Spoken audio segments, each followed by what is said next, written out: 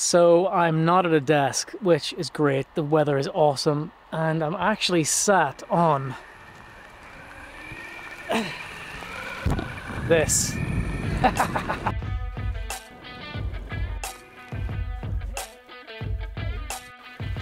This thing's fast. I've only ever fallen off once, and there won't be a second time because I'm holding a camera right now.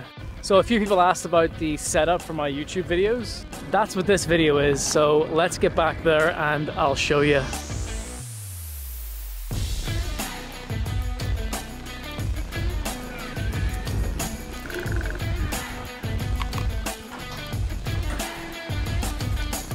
Hey buddy!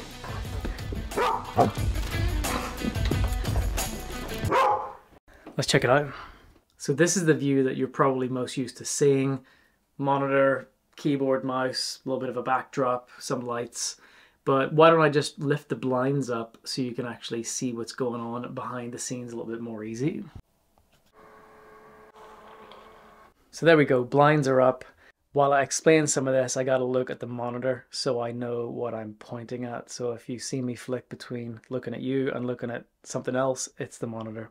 So over here, we've got two LG displays. I started off with this one, which is a 29-inch ultra-wide displays. These things are really, really wide, and I love them because you can split them into two nice boxes.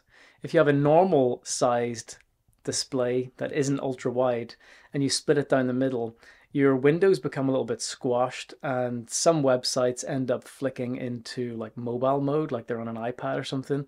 So having it this way is much better. Plus it works really good for editing videos. You get these big long timelines, so having a wide screen just makes sense. This one's 1440p, that one's just 1080, so I use that as a playback monitor, and this is the one that I edit on. And the difference between the 1440 and the 1080 is huge. So yeah, I love these. They're matte, they're not glossy, so they don't really get fingerprints. There's no reflections or anything. So that's that. There is an arm in the back here that holds these two monitors up. Don't know if you can see it sticking out the top. There you go. While we're over here, you can see this light. So I do have these lights in the roof.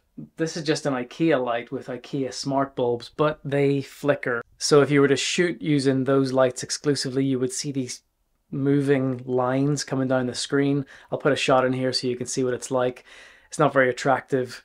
It's complex to fix, but it is fixable. So if you're stuck, you can fix that. This is my old key light. The key light's the one that really lights your face. That's the new key light. We'll get to that in a minute. This one is from Elgato, the company that makes the Stream Deck. It's a really good light. It doesn't flicker, so you don't get any lines on this whenever you're filming, but it's small and it's a little bit harsh compared to something like this, which is a new addition to the office slash studio. And I just pop it in there and it lights this wall, just gives it a little bit of a warm glow. The light over in the corner behind that plant, I use the little light there. And because there's so much other light in the room, you don't see the flickering on that light. So that's why I settle for that. There is carpet here for sound damping. If you have an office that has a wooden floor, I recommend you throw a big rug down or put a carpet in. You'll get much better audio quality that way. So think about that. If you can't do that, what I do recommend is that you get some like clothes, like bathrobes or something, on hangers and just sort of hang them up around the room. You could do something clever and hang them like off of this, for example. I've done that in the past. That works. It does a little bit of sound damping. You can sort of put them on stools and things around your room. I've even seen people film in their closet, in their clothes closet, and the audio quality is incredible. Here's the keyboard and mouse. Really, really good keyboard and mouse. I don't know why I haven't been using these for longer. I've always used Apple keyboards and mice. The mouse sucks, to be honest. The little chargy things on the bottom, even if they put the little chargy thing on the front, it wouldn't beat this mouse. There's so many things that this mouse does, it's just mind-blowing. You got this thumb scroller, which lets you scroll through the timeline on your footage, nice and easy. I love that. You got this magnetic scroll wheel on top. It's got two modes. You press this button and it goes into the two different modes. One is a traditional sort of bumpy scroll wheel, and the other one is just it just goes and goes and goes. Keyboard is equally as good. This doesn't have the keys on the side because it was killing my shoulder, but you got all the usual buttons. You got multi-device support, so you can flick between multiple computers. And it's just a nice, not too loud keyboard to type in. If I'm working in here and someone's sleeping next door, then they don't get woken up with some clickety-clackety mechanical keyboard. I also have this felt pad for extra sound damping, and also it's nice on your forearms, especially if you have a metal watch and you don't want that scratching on the desk, for example. This makes it way better. We should talk about the desk, because this desk goes up and down electronically. Blows my mind. Speaks for itself. This one's from FlexiSpot. You can get them from IKEA. You can get Fully desks. Those are the sort of ones you see on YouTube quite a lot. I find this FlexiSpot one is really, really good. Solid top, to be honest. And there's a motor underneath here, and it just plugs into a normal wall socket.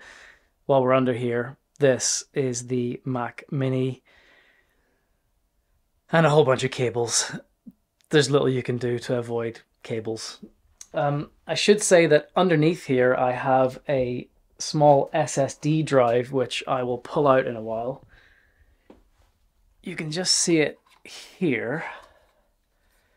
So this is it. In there is an M.2 card, which is a super high speed card. And I use that as a hard drive for Final Cut Pro. So I put all my footage onto there, and that's what you're seeing here. This is Final Cut Pro. It's the editing software. It's really, really fast. It's blazing fast. If you want to get something that fast that isn't an M.2 card, it's going to cost you 3 or 4 times the amount of money. I'll leave links to these in the description. They might not make these exact ones anymore, but you'll be able to get the idea and go and build your own.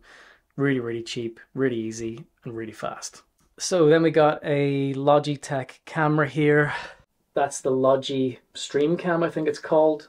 It's 1080p, 60 frames per second. It's got microphones built into it. It's pretty cool. It's nice and easy. You guys have seen this before when I've done some tutorials where there's a little circle on the screen and you can see my face. All right, let's talk about this arm. This is another Elgato product, same company that makes this light.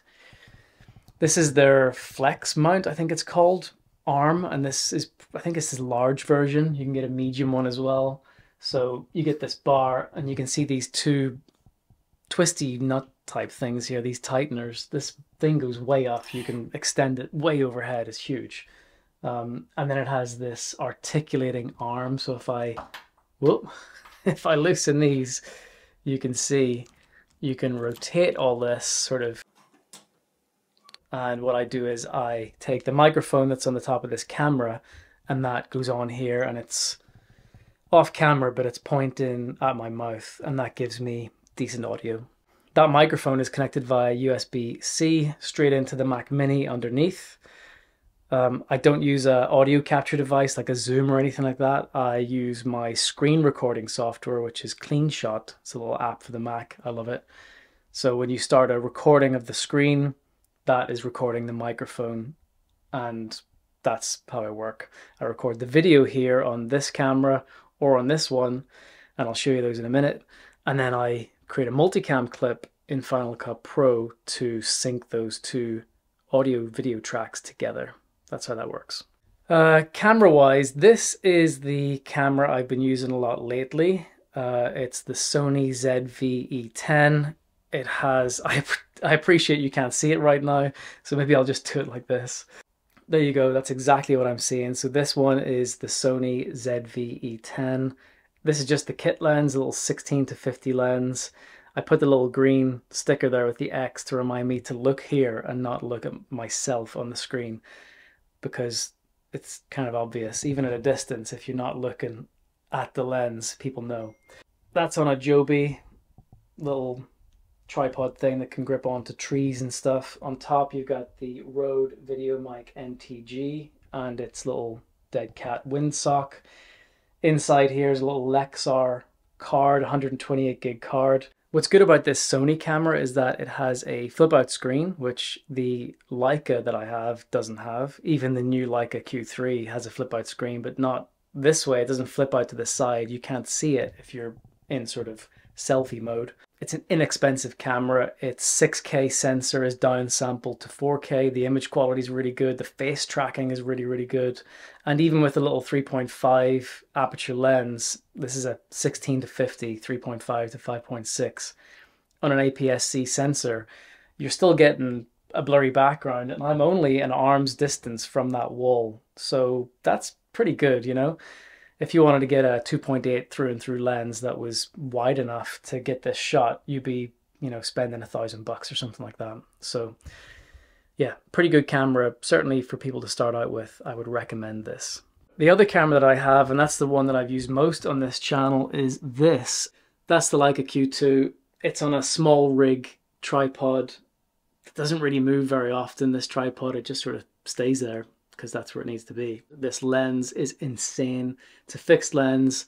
The lens doesn't come off of the body, so you never get any dust or dirt on the inside on the sensor. It takes the dreamiest photographs. I've always been a bit of a photographer. I'm not the best photographer in the world, but I'm not the worst. But this thing makes me look like a pro. And the video quality out of that thing is awesome as well. I would say its face and eye tracking isn't maybe as good as the Sony stuff. I think the Sony's a little bit faster, but Leica is mostly a photo camera, not a video camera. From a video perspective, the downsides to the Leica are that there's no inputs. So you can't plug this microphone into it like I am now and shoot good audio straight onto the camera. You just put the memory card in, the battery in, and go and shoot, and that's it. It doesn't have a flip out screen, so you can't use it in selfie mode, but it does have a cute little app which works pretty well. It's a bit slow to connect to, but you can use the app to control the Leica remotely, which is handy. But yeah, the photographs out of this thing are divine. Attached to the main Elgato arm is also this little secondary arm you can get from Elgato. It just screws on using this little turny knob, and it's got a little rubber coating on the inside so it doesn't damage any bars. And then over here you got this little thread that you can put your camera on. And that brings us to this. This is big. It's a big piece of equipment. I should say the room is 7 foot by 7 foot. So if you want to measure out like a space so you can figure out what this might look like in your office, that's what you're looking for. This is 7 by 7. And if I put the camera here, the camera is now in the middle of the room, in the middle of the wall. If I'm working here, well, here, yeah? If I'm working, that's here. It's not far, but it's not too close either. So it does fit. I should say I am 5'5", not 6'5". If you were taller, obviously then that's going to be a lot closer to your head. So tall guys and gals beware. This is a newer, I don't know how to say it, C-stand. This is rock solid, like super solid. I've used C-stands before, but this is awesome. You can also get one that has wheels on it if you need wheels. Good for a hard floor if you need to move it around. This one doesn't need to move, but it is solid. You got this nice spongy thing to grip onto. If I was to twist this and release the bar above, let's say one of my kids came in here and twisted it, and this was to drop, there's springs inside of here that dampens it at the bottom, so it's not just a hard bang. That's all the way up and down this at every point. Attached to this is the Aperture Light Dome 2. The light dome is actually more expensive than the light and the stand combined, but it is awesome, I must say. If I just put you like this, this is 34 inches wide, and there's Velcro all around the inside here. It comes with 2 diffusers. This is a diffuser. This is the thicker one, so it's more diffused. There's a thinner one. This is all silver reflective material on the inside. There's another little piece of fabric, which is another diffusion panel in there, which sort of velcros in, and then behind that is the light. So that's what goes on in there. It just velcros in, nice and easy. You also get this. It's an egg crate or a grid, and that velcros in on top. So if you want the light to be more directional and less spill into the rest of the room, you just want the light on you, that's how you do it. So that comes with it. You don't have to buy that separately. It's a really good umbrella. It's a really good softbox, and I highly recommend it. It's fantastic. Also, all the little bars, there's little metal rods, like an umbrella. There's little metal rods that run through this canopy, and they connect into a big ring that's on the light. Those are fixed. You just flick a switch and the whole thing collapses. So this takes about 30 seconds to assemble. If you get one that isn't like this and it's manual, it can take literally half an hour to assemble. So think wisely. I mean, this one probably isn't going to move anywhere. So I maybe didn't need to buy one like this. I maybe could have just got away with, spend half an hour, build it once, throw it up. But I figured I do change the office around a bit. Maybe I'll move to the garage or something in the future, who knows. So I bought that one, and I'm pretty sure this is the last thing I need to show you. This light is a newer light. It's got an output of 13,000 lumens. I think it's a 150 watt light, and it is really quiet. I'm always a bit dubious when things say ultra silent fans, but they are quiet. They don't interrupt these videos. You probably can't hear them right now. And even if you did hear some of it, I always apply some voice isolation to the videos, which focuses on my voice rather than the background. That cuts anything that you would hear right out. It's a plastic enclosure that it's inside of, so it wouldn't be very durable potentially if you're traveling around and things. With the Aperture one, the same company that makes this softbox, the Aperture version is like, 8 times the price of that light, but it's just a light at the end of the day.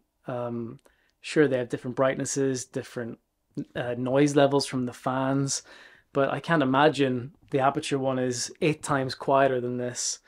It may be brighter, but I don't need it to be brighter. If you do need to travel around and go on location and things, you might want to look at the Aperture, because this one, it just comes in a cardboard box, no frills. It's just a normal plain cardboard box, nice and simple and cheap.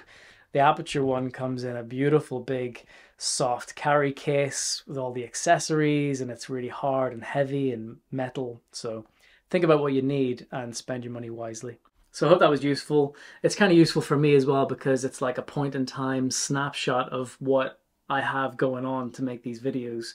Let me just show you what I used to start with, and this is what you can use to start with. One of these, a smartphone. This is the phone that I used to make my first 2 or 3 videos, maybe 4 videos. And maybe go and get yourself a little mini version of the Joby tripod. This is a Joby iPhone tripod, and they come with these little stretchy things. Put it in there like that, and you set it up, and you're off. What I would recommend though is, if you are going to go down this route to start making YouTube videos for whatever reason, I would recommend getting a little microphone like this. It has a pop filter that goes on top, and there's a nice clip here as well. So you can clip that on to a shirt. Obviously, if you're wearing a black t-shirt, you won't really see this on the t-shirt. I genuinely can't see it at all on the monitor. You might be able to see it on YouTube full screen, but then you could tuck this down your t-shirt. The thing to consider is the length of the cable. So not super long, it's maybe the height of me, so 6'5". But you can get extension cables for it. So this is a big extension cable. This thing will go like the full length of my house. It's long. And you can also get the little adapter, so it can go into the bottom of your phone, Android, iOS, whatever it is. Or you could just plug it into a computer and record using the recorder that's built into a computer. Having a lapel mic will be far better than just using the onboard mic that's on an iPhone or an Android phone. These mics are good, but they're not that good. And these are very affordable. Just for a point of reference, this is about £15, I think. The one on top here, the Rode VideoMic NTG, is like 220. Pretty affordable, and it's a good boost in audio quality. Highly recommend. But that's all you need. An iPhone and a tripod, bare minimum. If you want to up the audio quality, get one of those little lapel mics. If you don't like the idea of a lapel mic, you could also use a little desk microphone, like a little USB microphone. You see people using those Shure SMB7 microphones in all the podcasts. I'll put links to all this stuff in the description below. It's all on my website as well. I paid for all of these things myself, so I can personally vouch for them. I'm not being sponsored to promote any of these things. And if you've got any questions on any of this setup, feel free to leave a comment below. Hit me up on LinkedIn, whatever your jam is, and I will get back to you. See you next time. There we go.